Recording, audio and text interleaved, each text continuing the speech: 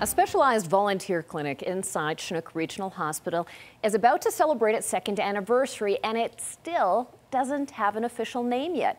They treat what doctors call unhealable wounds, and they do it over and above their regular hospital jobs and without pay. And they soon could have the space and funds that they so badly need. A warning, some of the images in this story may be upsetting to some viewers. Daryl Rummel reports.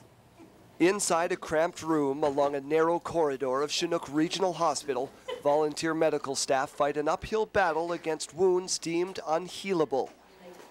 This is where we first met 96-year-old Violet Pickering, wheelchair-bound due to sores on her legs caused by type 2 diabetes, at risk of losing one or both of her legs. Since last December, she was actually going downhill and probably going to be amputated. While she's not about to run a marathon tomorrow, she could trip you as you passed by.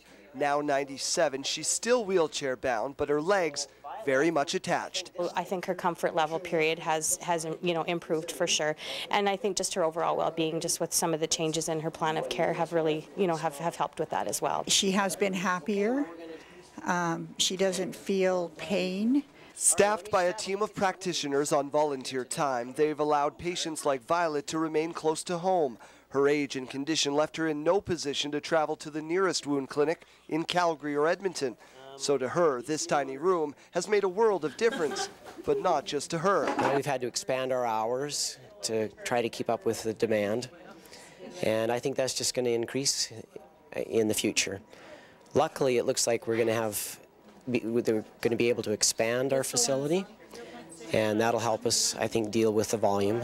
In under 2 years, this clinic without a proper name has seen 275 patients, successfully discharging 191 of them to their own healthcare providers. They've gone from 3 beds to 4.5, and thanks to expansion plans here at the hospital, they could soon have a permanent home. As their 2-year trial period begins to draw to a close, they've seen patients ranging in age from 19 to 97, including Violet, who, thanks to the clinic, could stand and give you a hug if she wanted to.